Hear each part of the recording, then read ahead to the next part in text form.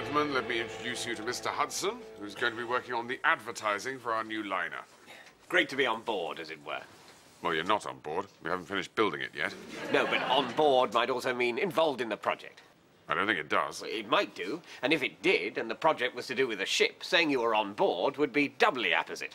Surely only if your announcement of involvement were made while actually on it. I'm afraid I think you're trying to pun an idiom, the existence of which I dispute, with a state of shipboardness that is evidently lacking. Did you work hard on that opening? You never get a second chance to make a first impression. That is the cleverest thing I've ever heard! You've totally regained my confidence. Tell us your advertising ideas for our liner. Well, these are my main two thoughts.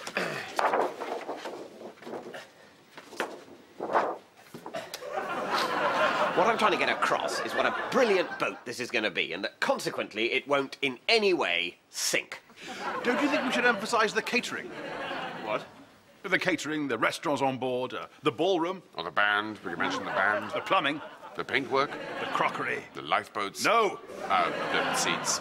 Well, not really. From the brief I was given, I thought that the whole thing about this ship is that it's a triumph of human engineering. Yes, it's luxurious, but that goes without saying. Its selling point is its unsinkability. Hence, God himself couldn't sink her. Right. So what's the problem? Well, I suppose our worry is, what if it sinks? What if it sinks? Yes, what if it sinks? You know, we'll end up looking pretty daft if it sinks, saying, you know, that it wouldn't sink. It would look like we were tempting fate, if it sinks. Is it going to sink? No, of course it's not going to sink. It might sink. Well... Anything might sink, you know. And if it does sink, this campaign is going to leave us with egg on our faces. So, what are you thinking? Titanic, it might sink. Anything might sink.